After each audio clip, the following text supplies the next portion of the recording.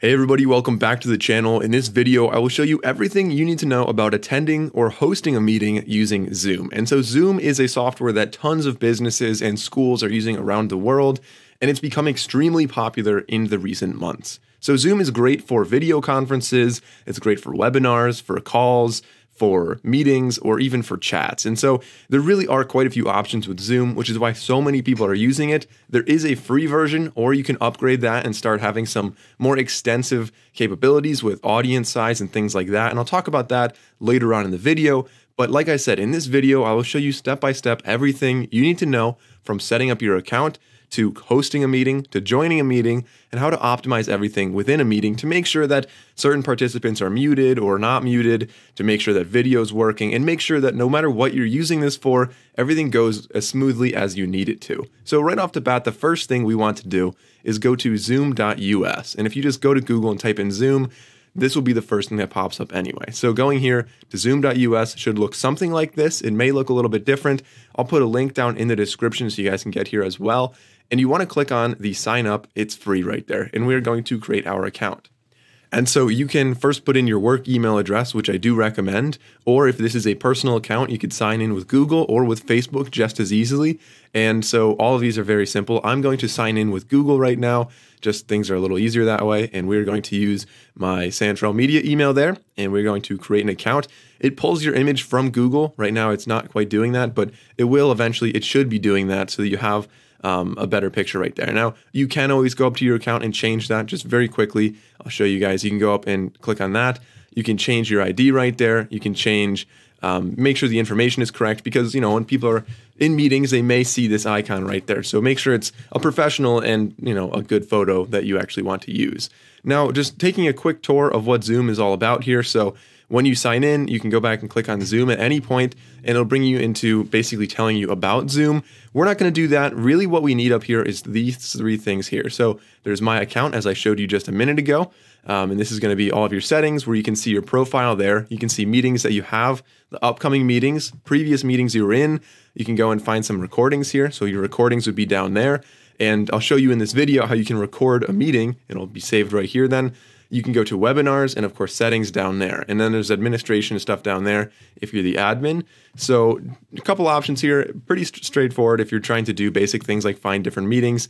But let's say we are looking to host a meeting. So how do we host a meeting? The first thing we want to do, go up here to right here, host a meeting. You could also schedule a meeting, but we're going to host it, assuming right now you want to have a meeting. So we'll go, they give you three options, and you can change these later on too. You can turn your video on or off. But we'll just say, do we want to host a video or a meeting with video on, video off, or just only screen sharing? So like I said, regardless of which one you choose, you pretty much can get by. So we're going to say with video on right now, and it's going to have us download Zoom. So it says download and run Zoom. If it doesn't download down there, as it clearly did right here, you should click here and it'll download again. So we are going to click on that.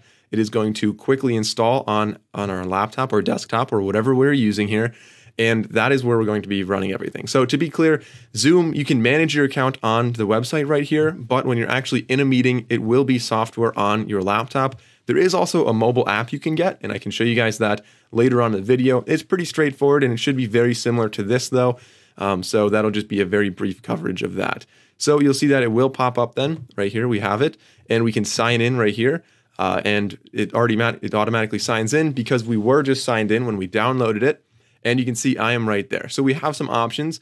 We can automatically join with computer audio, or we can, test speaker and microphone right there. So I'm going to join with computer audio right now. And now you guys can see me. This is a webcam, and I do have some recommendations. When you're in a meeting, maybe don't have such a large microphone here. I typically would just use the one that's on my laptop.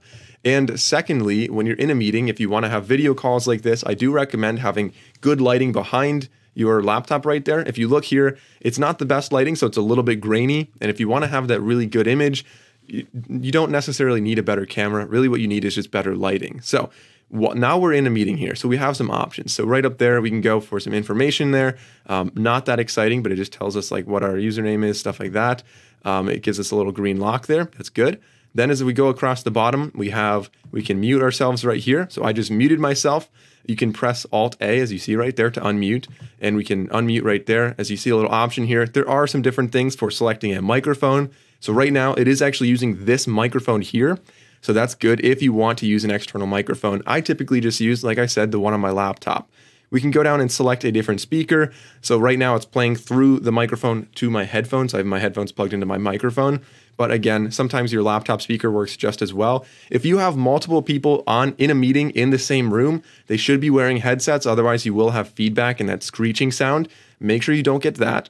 Then as we go down here, you can go down and stop video. This is what I said before. If you start a meeting that is a video meeting and you think, you know what, I don't actually want my camera on, you can stop the video right there and it just says your name. So we can go audio only now. Then we can go over and invite some different participants. So we can go and you can invite them by Gmail, Yahoo Mail, default email. That's very easy. Or more likely, what I would recommend for most people is to go down to copy the URL right here, and then this will send to somebody. Or we can go and copy the invitation right there. And so if we copy the invitation, let's paste that just to see what it looks like. So if we go into here, the invitation will look like that. So it gives them the meeting ID and the password. So if we just copy this meeting ID, that's how somebody could join a meeting right now. So they have the password and the meeting ID. Let's save that over on the side here and see what else we can do. So like I said, you could copy the URL and email it to somebody, copy the invitation and email it to somebody. You can do these three things, and that's what we're doing for right now. So then I'll actually keep going across here. Then I'll show you how you can join a meeting in a second. So you can manage participants here, and this is when you have multiple people. You can see who has their camera. Like right now, the red icon there means that my camera is turned off, and then the microphone clearly shows that it's on. So we can mute myself, or I can mute other participants as the host right here. And we can also mute all, we can unmute all, and you have some other options as well. So for example, you can mute participants on entry. So when somebody just signs in, they're muted by default, and then they can unmute themselves. That way, people aren't accidentally unmuted. They have to consciously unmute themselves, and you don't have any kind of background sound, especially if you start having like 1,000 people or something like that. And so actually that reminds me, something I forgot to mention earlier is that some of the great things about Zoom is that you can have up to 1,000 participants or 10,000 viewers. So that's great if you're running, if you're a professor in a college or something like that, you could easily present to a large audience. Or if you're looking for a very large meeting, you could very well do that with Zoom as well. And the free version is good for up to 4 participants and has a 40-minute time limit from my understanding. And I believe some of the higher paid versions have like a 24-minute time limit or 24-hour time limit. So 24 hours, I really hope your meetings are not more than 24 hours. So let's turn the video back on here and we'll continue. Share screen is another option right here. We can click the up icon, and so you can set some different things. So only one participant can share, maybe multiple people can share. And again, in a meeting, as you have more people in this, you'll see that it would be like little blocks for each individual person. I wouldn't be filling up the entire screen unless I was the only one with my camera on. So if we click share screen, we do have quite a few options here. So first we can share just this screen.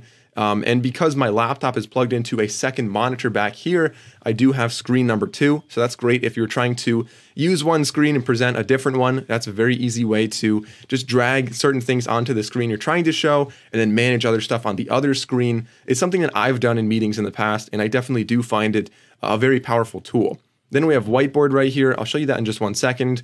We can show individual apps that are open on my laptop. So right now I have like Chrome is open right now. I have OBS, that's how I'm recording this, of course. I have like a text editor right there, and I can share just one window from just that application. And I think that's a great way to, if you have a lot of tabs open and all you really care about is one thing, it's great that you could share only that one item. Then we can go over, and there are some advanced things here. So you can share just a portion of your screen. Typically, I don't really do that. I have 2 monitors, so that's a better way of doing that for me.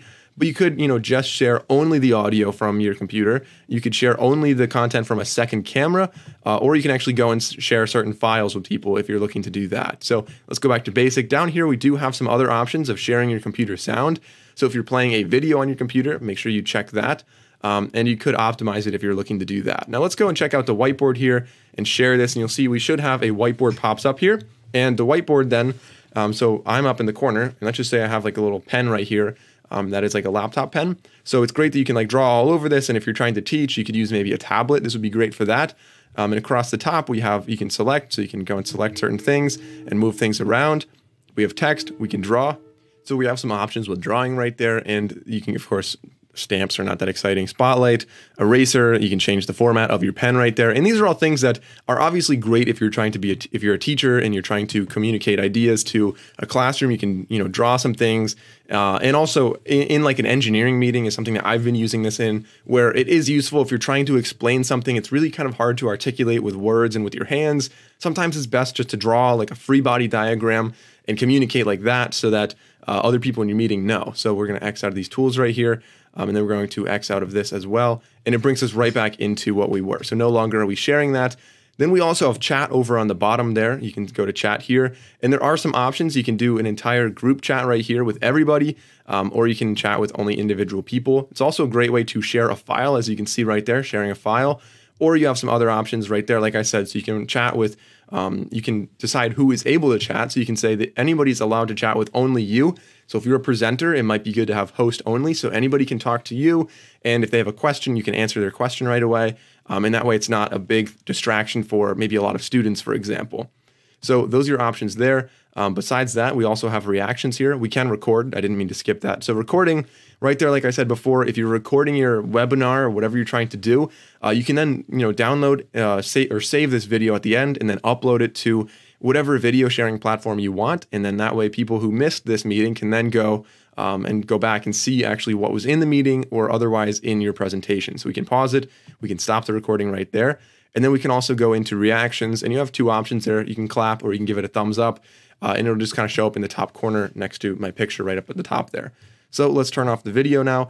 And that is pretty much how you would be hosting a meeting right here. So when you're done, you can end the meeting for either yourself by leaving the meeting, and that way people can stay in the meeting and can keep talking or maybe just keep discussing whatever they're doing, or you can end the meeting for everybody. It kicks everyone else off. And then that is the end of it. And right there, it's converting meeting record. So that is the recording that we got. So let's say you downloaded Zoom and you have Zoom right here. And instead of hosting a meeting, like I showed you before, you want to join a meeting. So you'd click join right there. And then it asks you for the meeting ID or the personal link name so you can find the individual person. So right there is a meeting that a different me hosted in the past. So all you need is that little code right there. You can then join the meeting and you can say, turn off my video, do not connect to my audio right away. And then you'll join the meeting. Of course, that meeting is not going right now, but that's how you're going to join a meeting. So it's very easy to do. And you'll see that the app right here is also very straightforward. It's not that different from what we saw on the website where we had different options up in the top, but we can chat right here. So if you have messages with different people, kind of similar to what we saw with Skype, you can also see your meetings right here. You can schedule different meetings. You can copy invitations and share them with other people, maybe by direct message over in the chat area right there, or you could just obviously send it to them, send the invitation to them. And so pretty much that is what you'll be doing when you're using Zoom. It's a very powerful tool that it's free at first and you can upgrade to different levels if you would like. It's something that I think is very powerful. I've been using it and I definitely recommend it to other schools or businesses or organizations that are looking to communicate, especially, I'm recording this right now in quarantine. So if you're watching this in quarantine as well, I hope everything's going well for you. I hope you're safe and I hope you are able to continue being productive using this tool. So as always, guys, thank you all for watching. I'll see you next time.